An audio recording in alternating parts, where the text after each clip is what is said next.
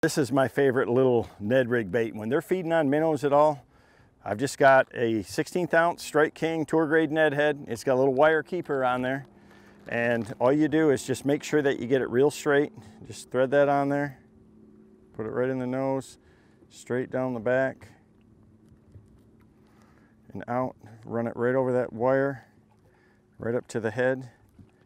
And this thing right here is just deadly. You know, it just looks like a little minnow. They're real stretchy. It's got some buoyancy to it and a lot of salt in it. It's a deadly Ned bait. You know, a lot of people think just the standard little stick worm or that, but you know, I've learned that little craws and little creature baits, things like that can be really effective.